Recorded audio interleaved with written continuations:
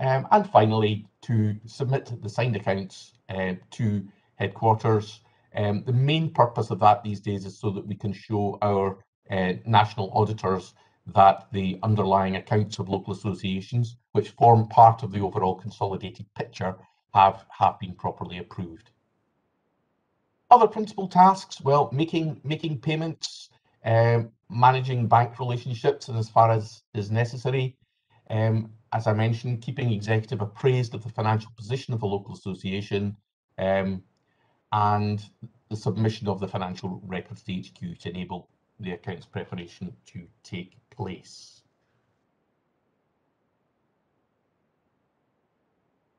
I mentioned I would come on to income expenditure and controls and so on in a little bit more detail. So I think it's probably worth going back to the Constitution and just thinking about what is allowed and what's not allowed in terms of expenditure. Constitutions do not do not contain a clear list of you can pay for this, you can't pay for that. So it's a matter of sort of looking at different proposed expenditures in the context of different parts of the Constitution. Rule 3 is the key thing. Expenditure must be pursuant to the functions of the association. So there's a list of what the key functions of an EIS local association are, and fundamentally expenditure has to be consistent with those functions. Honoraria, very much allowed. We'll come back to this later, but honoraria is allowed by the standard constitution, and it's up to the executive to make decisions in that. Well, sorry, up to the annual business meeting to make the decisions in relation to honoraria, but we'll come back to that in more detail later. Reimbursement of expenses incurred. So if any of the executive members or anybody else undertaking work on behalf of the local association has incurred expenditure in doing that, whether that be mileage or coffees or whatever, these can be reimbursed.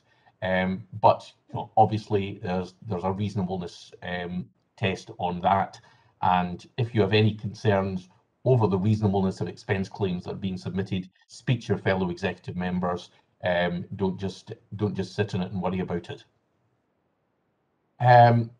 Local charitable donations are also allowed. Many local associations make small donations to, I don't know, a local Christmas appeal or something like that in their area. That's very much consistent with national EIS policy. Is consistent with the objectives of the association because you are supporting your area. Things that are not allowed: untaxed round sum expense payments to officials or members. So, for example, you cannot pay your LA secretary £200 a month for undocumented phone calls, letters, whatever. That is not allowed. That creates a tax problem for the association and for the institute, and it also means that there's expenditure going out that is not supported by invoices or other documents. Expenditure on campaigning, which is inconsistent with national policy, is another important one. This goes back to Rule 3 that I mentioned before, because Rule 3 says that an association in its campaigning must be guided by national policy. So whilst it doesn't mean that you can't campaign on local issues where nationally there isn't a policy, it might be something very specific. But if there's an area where the national organisation has policy, EIS local associations do not have the power to campaign in contradiction to that national policy.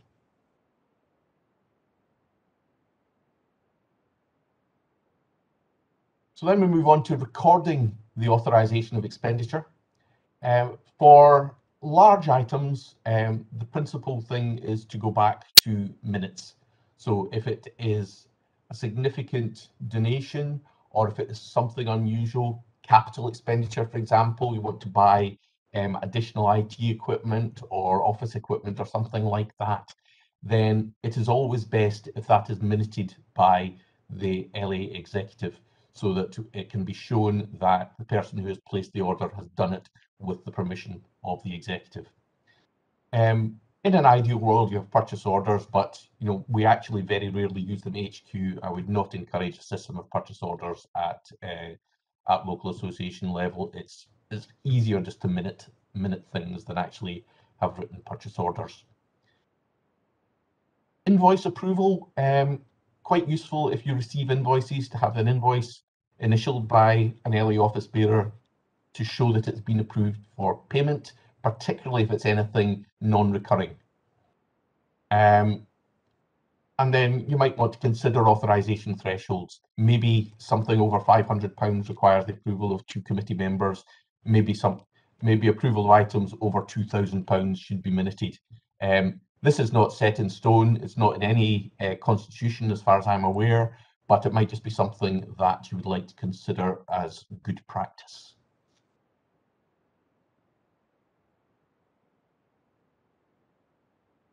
Bookkeeping. Lindsay will issue a spreadsheet each year as the cash book format, which will allow treasurers to record the expenditure that is going through their bank. There is a new one about to come out. We have recently changed our accounting system at HQ. That necessitates changing some of the coding that's on these forms. So Lindsay is going to issue a new template shortly. She has told me that there's a few local associations have already submitted their expenditure summary for Q1. If you've already done that in the old format, that's fine. We can translate it quite easily, so no requirement to do it again. But I say the new format will be coming out shortly, and if you could use that going forward, we would be very grateful.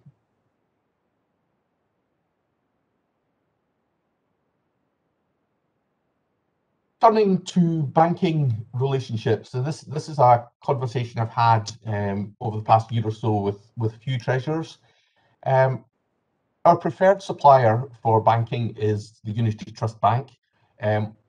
All our central HQ banking is now through Unity Trust. For those of you who may not know anything about Unity Trust, and they're not a major high street bank, they're a relatively small bank. They are largely owned by the trade union movement. In fact, EIS does have a small shareholding in the bank itself. We find them excellent, get very good personal service from our relationship manager. They've got a good online platform that's nice and clear. And actually, in terms of bank charges, they are much cheaper than any of the mainstream banks, such as Royal Bank of Scotland and Bank of Scotland. Local associations do have the power to hold other banking relationships. I'm aware that I think there's 7 or 8 of the local associations that don't currently bank with Unity Trust. If you have your own reasons for doing so, that's absolutely fine. If you would like any assistance from any of us at HQ in relation to potentially changing to Unity Trust, we're very happy to give you assistance in that as well. Say Unity Trust serve us all very well. I do notice that the local associations that bank with Unity Trust pay about half as much in terms of annual bank charges as those that are with RBS. I mentioned briefly online banking. I'd strongly recommend that local associations do register for online banking. It really makes life a lot easier. Apart from anything else, if you're missing a bank statement, it means you can just print it off, and you don't need to sort of go to a branch or try and get through to a phone line or something like that to order a replacement statement. But very much recommend that local associations do make use of online banking arrangements. It also makes life much quicker if you are paying bills, paying invoices. Checks these days are expensive pay an additional charge of 30 pence per cheque. They're time consuming, they're slow, they're old fashioned. We'd really prefer that you didn't use cheques going forward. Online banking is really so intuitive now. And again, if you're unsure about that, you want some help in setting it up or using an online banking system, Lindsay, Lisa, and myself, all very happy to help with that. Direct debits, quite simple to set that up through online banking as well. If you've got regular bills, if you've got an office and you're paying heat and light regularly, set it up as a direct debit. It just gives you as a treasurer less to worry about on a monthly or quarterly basis.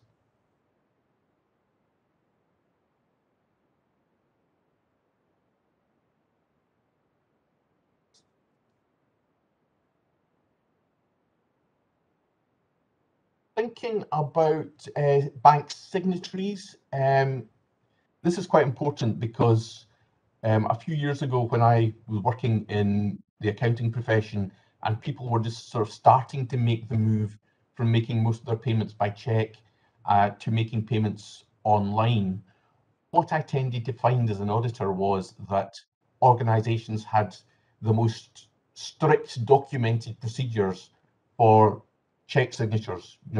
Two signatures required if the cheque's over £500. One of them has to be the chairman, whatever. And then they moved to online payments, and suddenly the bookkeeper could make the online payments, and there was no oversight as to what online payments were being made. So we don't want to get there. So what I would suggest is that if you're setting up online banking, or if you have already set up online banking, you should be registering 3 or 4 of your office bearers or committee members as online users. You can set up authorization levels for payments. So it may be that your president, your chair, has to be one of the authorizing parties if the payments are over £10,000. If you have administrative staff, yes, they can be one of the signatories, but I would recommend that one committee member should always, or one executive member should always be a signatory required to make an online payment. The way these things tend to work is that if you're a signatory, you will get your own login for the online banking.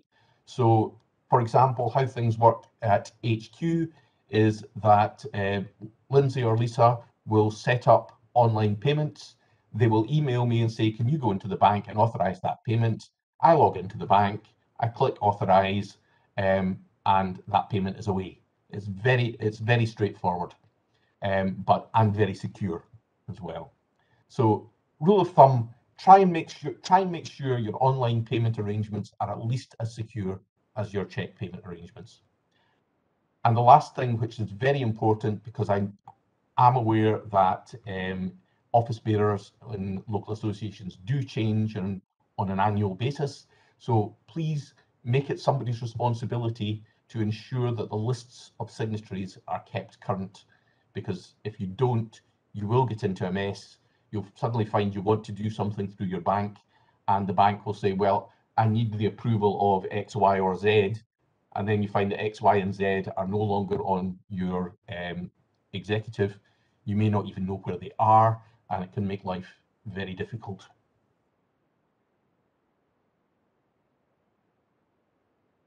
So, bank reconciliations. What I mean by a bank reconciliation is a reconciliation between the bank balance on the bank account and your cash book spreadsheets. It's best practice to prepare such a reconciliation quarterly, and the main things to watch out for are things like bank charges that might go straight into the bank account. You won't have a record, you won't have an invoice for them necessarily.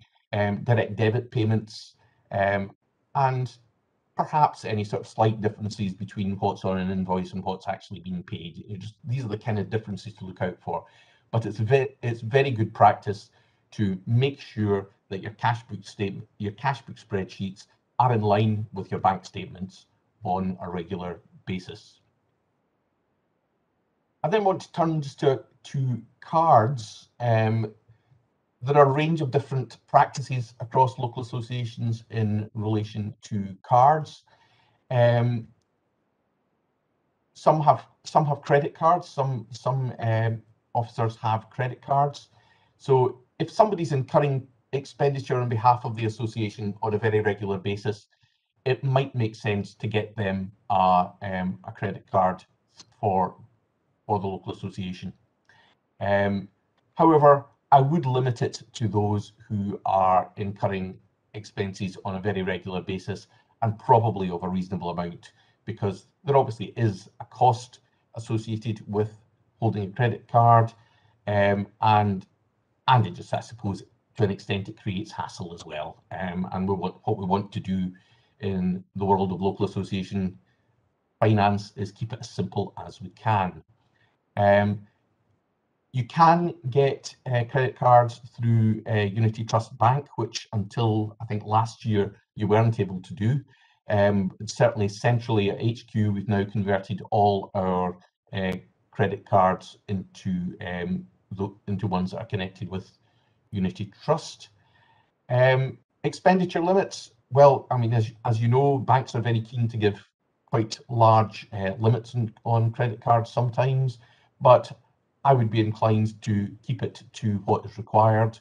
A card with a £500 limit obviously is obviously from a security perspective an awful lot better than one with a £5,000 limit, just apart from anything else to protect you from fraud.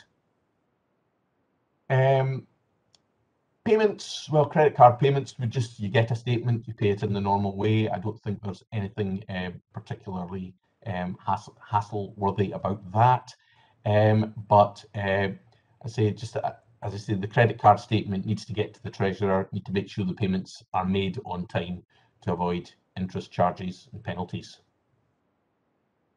I've then mentioned pocket cards. I think there's only 2 local associations that currently use pocket cards. Pocket cards are basically a prepaid card, which is promoted by MasterCard, so it's it's a reputable enough organisation. And what it just means is that instead of having a credit card, in effect, your officers are getting a card that's got a prepaid amount. You load it up with £500 or £200 or whatever, and that's money that they've got, and they can spend in just the same way as you would spend on a credit card, but there's not a bill coming at the end of the month. If you run out of money, you just top it up again. Is there any great benefit in that for a local association? Again, there are no rules to say no if it suits your circumstances. Very much worth doing. It's cheaper on a monthly basis than running a credit card. I think Lindsay told me it was £1.99 a month per card. So if that's something, a prepaid card is something that's of interest, probably best to speak to Lindsay in the first instance, and she can give you advice as to how that can be set up. But again, probably only worthwhile if people are incurring significant levels of expenses and don't really want to go through the rigmarole of incurring the expenses themselves and then claiming them back through an existing expenses system.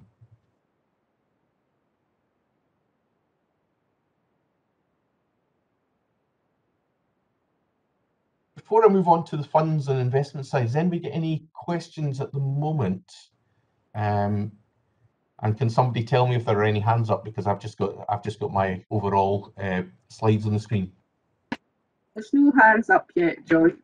Perfect. Okay, we will move on to funds and investments. So many of you will be aware that we are currently in the process of setting up a central investment fund for local associations, looking to put some of the excess funds held in the LA world to work. Purpose of this really to try and make a bit of money from LA reserves again. Bank interest rates are currently, well, yesterday they were at historic lows. Today they're at slightly above historic lows. But I can't see the interest payable on any readily accessible bank accounts rising above 0 or 0.1 in the foreseeable future. However, what is still happening is inflation is still rising. Doing nothing means that you're basically losing up to 4% of your reserves per annum in real terms, as economists say, and not taking into account inflation. So when you're thinking about this, what are your surplus funds? Well, I would suggest your surplus funds are money that you're unlikely to require for operational purposes in the foreseeable future. Most local associations do not have large occasional cash flow requirements. You don't do generally a lot of capital expenditure. I suppose the only real major operational cash flow requirements might be if there was a major campaign ongoing and there was expenditure incurred at a local level in relation to that. We saw that a couple of years ago in the previous pay campaign. For most, I would suggest retaining a float 10, 15, 20,000 pounds for cash flow blips, unforeseen expenditure is perfectly adequate. So if you're carrying reserves, cash reserves of 60,000 pounds, it may be that 40, 45, even 50,000 pounds of that you could class as surplus funds.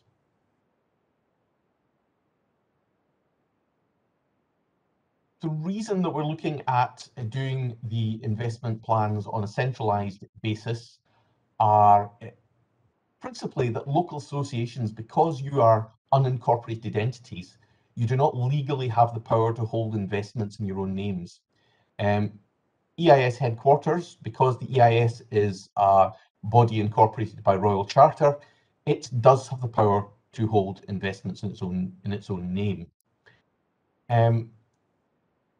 We've chosen a couple of funds that are not the most aggressive. They're not going to potentially give the highest return in the marketplace, but ones that got lower risk and lower volatility. By volatility, I mean some investments will go up and down on a quite significant basis on a day-to-day, week-to-week basis. I suppose the ultimate example of that would be Bitcoin. People have made a lot of money in Bitcoin if they got in at the right time and got out at the right time. People have lost a lot of money on Bitcoin if they got in at the wrong time and had to get out for some reason at the wrong time. So the funds that we're looking to invest local association money in are ones that should proceed in a relatively straight line, regardless of the movements of the market overall. That's not to say they will not fall. And I was just looking yesterday at the two funds that we're proposing to invest the money in. And in common with the wider market, if we had invested that money on 30th September, it would be down by about 1.5% now. Not great, but not something to panic about. The overall market, if you were a pure equity portfolio, those funds might be down by 3-4% compared with 30th September when the market was actually quite high. The funds also we're looking at are accumulation funds. That means that there's not a cash distribution coming out. The dividends are automatically reinvested into other fund units. You'll get a quarterly report. Those that are participating in the scheme will get a quarterly report from HQ showing how the investments are doing and what money has been declared as dividends and reinvested. So you will get that reporting so you can keep an eye on it, and treasurers so that you can report to your executive on how things are doing. Also important to know that investments can be added to or redeemed at any time. There is no 90-day notice or anything like that. If you need some of your money out, or if you want to invest some more money, let me know. We'll be able to line that up with fund managers. Probably take about a week to do, but if you actually need the money in advance of that, then HQ would be able to help. There is a wrinkle which has come up regarding tax, and when we did the previous webinar about these, this was left outstanding because I was waiting on advice from our tax advisors. It is believed that the dividends that are declared from the fund will be taxable. So there might be small amounts of tax paid from the local associations, but clearly that is only currently 19% of the dividends received. You don't pay tax on any capital gain on the investment until such time as you withdraw money from that. And again, that would be at roughly 19% of your gain. So you're never actually going to lose out because you're having to pay tax. You just get effectively a lower return than you might otherwise get. I should also add that that would mean that there will be a requirement for tax returns for local associations, but we'll deal with that from HQ. Nobody at LE level really needs to worry about that from an admin perspective. So moving on, I did want to just touch on AGM expense claims. This is something that people do ask about from time to time. In advance of a traditional face-to-face AGM, there will be claim forms sent out. Lindsay will organise that. Current limits are up to £84 per night per delegate for dinner, bed and breakfast, as well as claims for travel and daily subsistence. Sorry, I've got that wrong. No, claims for travel and daily subsistence get made to HQ by the individual delegates, but the accommodation bills that are paid by the local associations, they can reclaim up to £84 per night from HQ. Claim forms, say, issued by Lindsay on the first day of the AGM, and be very grateful if you could submit these as soon as possible thereafter, and certainly by 31st of August, as that is the Institute's year end. So it's good to have these in so that we're not including any estimates in our year end accounts.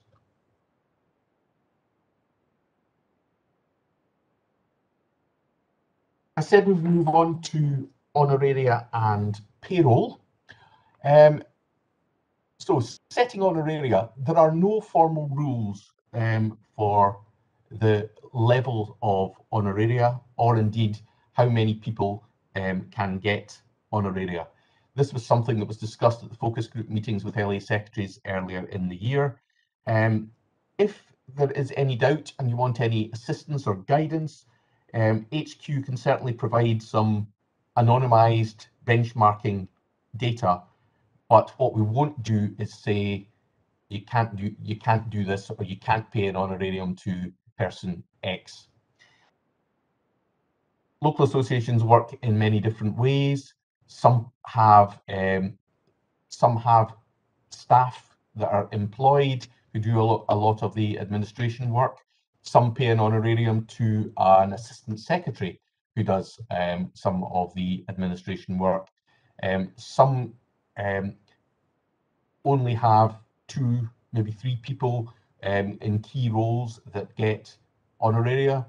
I think the highest number of people getting an honoraria from a local association is 7, or was the last year that I looked at. So it's very much up to individual local associations, their annual business meetings, their executive recommendations as to what is fair and reasonable, given the way that each local association wants to work.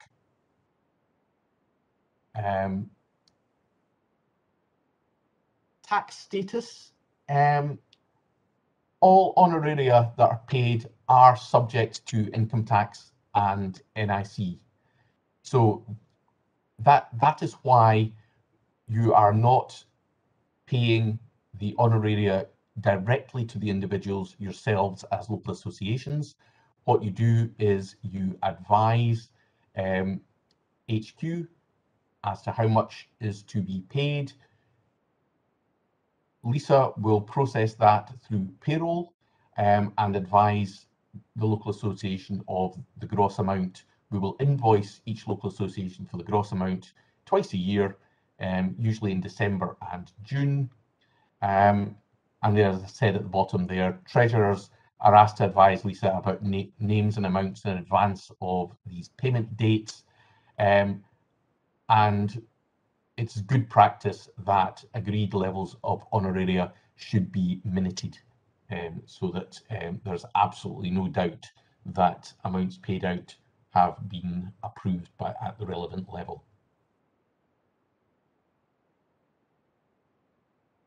I mentioned that the payroll is operated by HQ. That means that there is no requirement for local associations to register for PAYE, whether for honoraria or whether in respect of employees that you have.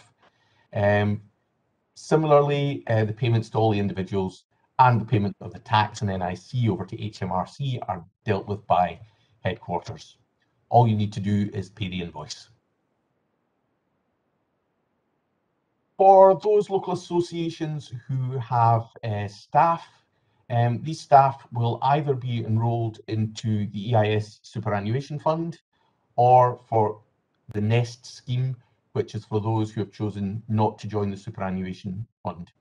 The NEST scheme is auto-enrollment, so unless somebody has specifically opted out of the NEST scheme, then we require to make pension deductions and pension payments, employers' pension payments on their behalf. And then the last part there is what I've already mentioned. Lisa will issue invoices to LA for the gross cost of salaries and for honoraria. I say if you've got any queries, please raise them promptly so that we can identify any differences or misunderstandings. Somebody who can see a clock, tell me how we're doing for time.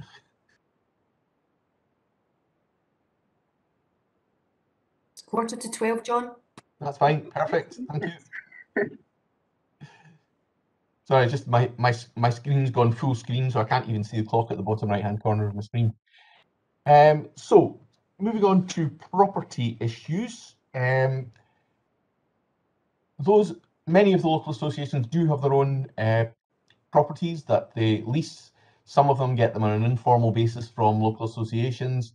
Some are asked to sign up to a formal lease. Where you're asked to sign up to a formal lease, I would ask that you give headquarters the opportunity to review the documentation before signing. Local authorities will almost always get their legal department involved, which sometimes will mean that the document is 6 times as long as it actually needs to be, and there might actually be some traps for the unwary.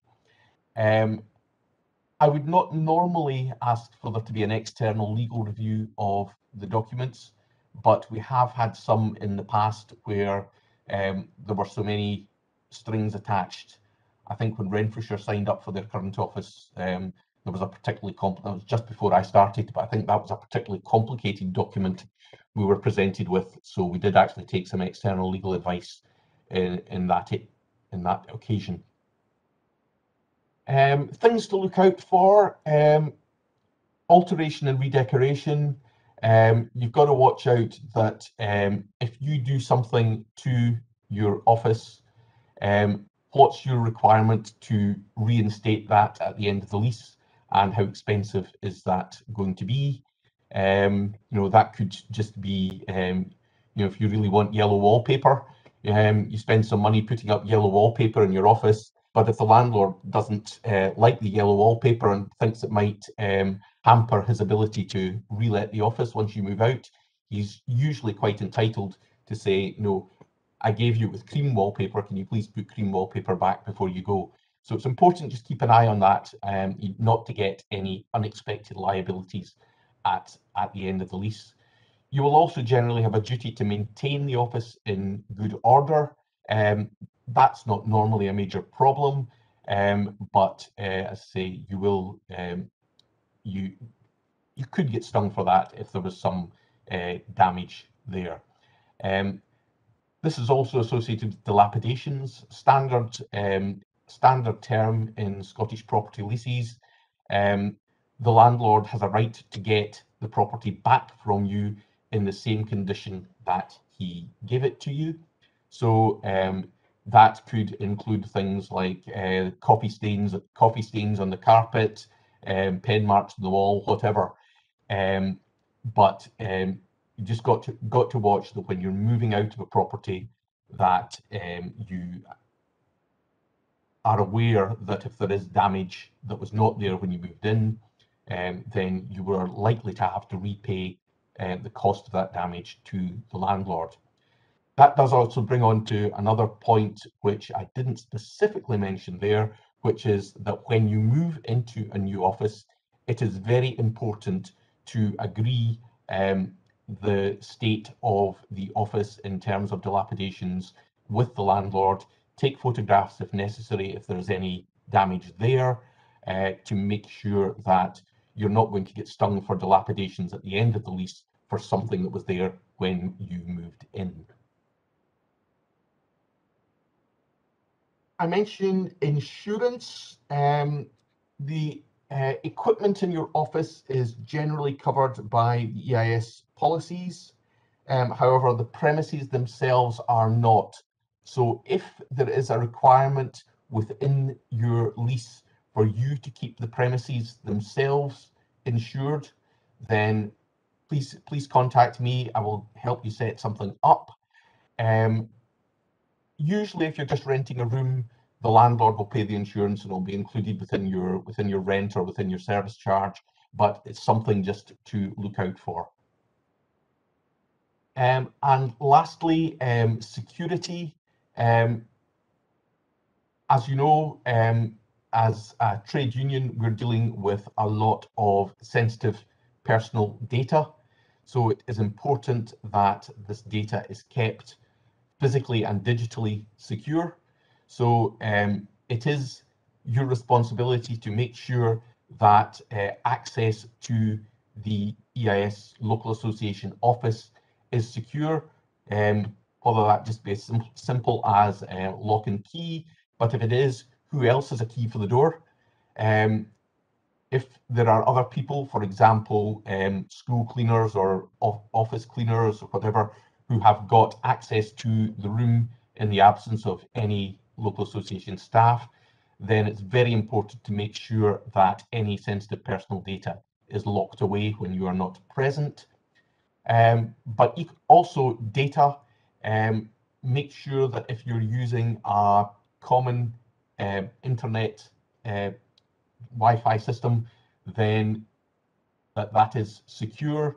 Thomas will be very pleased to give you advice on that, just to take reasonable precautions to make sure that the IT that you have within the local association cannot be compromised, personal data cannot be stolen.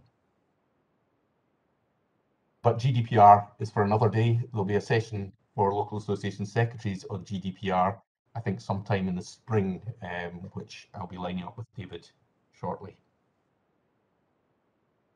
So just a couple more topics before we close. Year-end processes. Well, submission of financial information to HQ after the year end.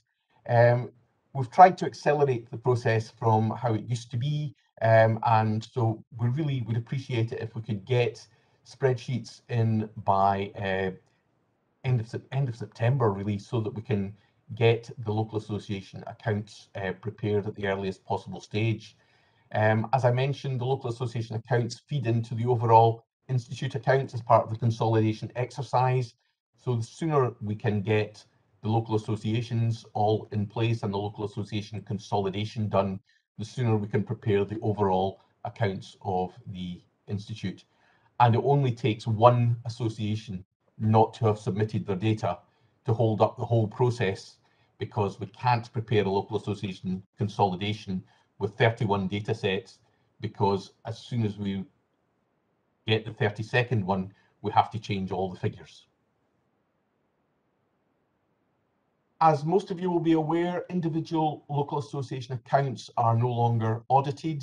having reviewed that situation last year, it was clear that there was no value was actually being added by an external auditor looking at local association accounts.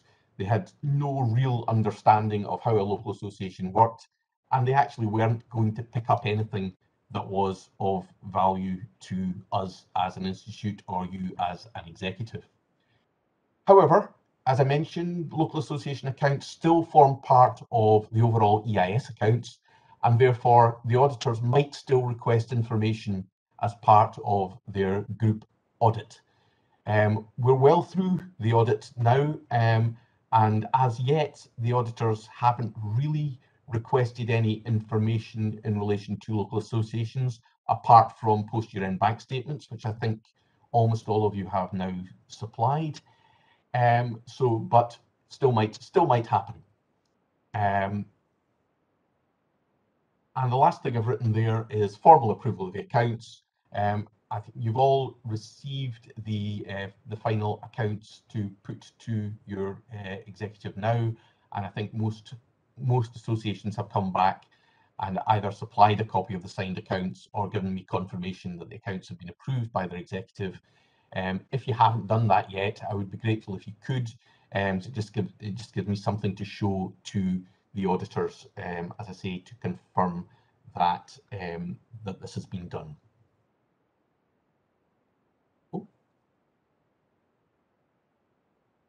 Corporation tax. At present, Glasgow Local Association is the only one which is having to submit a corporation tax return and pay corporation tax. That's because they have their own investments. If we do have to deal with tax for local associations, it'll be dealt with by HQ. We're not asking any local association treasurers to become corporate tax experts overnight. Your subscription income is never taxable. That's a general exemption. And currently, HMRC have agreed that interest income is not taxable, where the amount of tax payable would be less than £100. So that's why, even though in the past few years, various local associations have received untaxed income on their bank deposit accounts, etc., we've taken advantage of this exemption so that income has not had to be returned to Companies House, to HMRC. My last slide today is just a quick refresher on setting subscription levels, and I suppose this is unchanged for many years, so this is really for new treasurers, if there are any on the call. We have the 5-band model, which means that HQ set 5 potential bands for local association subscriptions and allows each LA discretion as to which of the 5 bands they choose to set their subscription at. That should be reviewed annually for appropriateness and ratified at the annual business meeting. The subscription levels, the bands for 2022-23 year are going to be unchanged from 2021-22, and that was approved at the last meeting of HQ's executive. In selecting a subscription band, executives should have regard to their expected levels of expenditure, maybe their surplus or deficit for the previous year, whether they can foresee any exceptional costs coming out, for example, local campaign expenditure, and indeed whether they want to use any of the carried surplus funds to subsidise their activities in the coming year. A little bit like honoraria, there are no fixed rules. HQ can provide advice, but we're not going to tell you to do one thing or the other. It is entirely up to local executive to set where they're going to put their subscriptions on the 5-band model. So that's all I really wanted to say today that I had. I'm very happy to take any questions that anybody has, either today or by email in future days and weeks. Just trying to work out how I come take this off share again. Stop. So yes, if anybody's got any questions, very happy to take them. See, there was one hand up there from Fife. Is that Peter? No, it's Jane. Jane, hi. Jane. John, I just wanted to ask a quick question about what you said about honoraria, that the level should be minuted. Should that be the level for each individual person in receipt of the honoraria, or should it be a grand total? So, for example, if I get 10,000 and my assistant secretary gets £2.50, should it be recorded as 10,250, or do we have to admit that I get 10,000? I would suggest that I would suggest that you should be open with your honoraria because the level of honoraria is being approved at the annual business meeting. Any member of the association is entitled to attend the annual business meeting, so I would recommend that the minutes should be clear as to what's been approved. Otherwise, you could get a situation where somebody could come along and say, okay, the minutes state that the annual business meeting said that honoraria would be £10,000, £2 and £2.50, but it did not say that it would be split this way. What was your basis on splitting it in the way that you did? And that could just cause trouble. I don't see that there should be any reason not to break it down. You may not want to put names against it. You may want to put positions against it. I think I would probably recommend that on reflection. But I think it should be broken down that says secretary gets this much, president gets this much, treasurer gets this much. Okay, that's great. Thank you. Another hand up there. Louise? Yes, hello. Hi, John. You were talking about credit cards, but we're wondering, we'd rather get a debit card. We're with the Unity Trust, and I think we've looked into it. Heather said she'd looked into it before, and it's quite complicated. So we're wondering if we can get some help with that. No problem at all. I will delegate that to Lisa, who deals with most of the debit and credit card things. So, Lisa, you're on the call somewhere, aren't you? Yeah, that's not a problem. Yeah, so Okay. pick that up with Lou, that'd be great. Great, that would be lovely. Thank you. Okay, I'm not seeing any more hands up for you, John, but as you say, people can just get in touch with you if they need to ask anything else.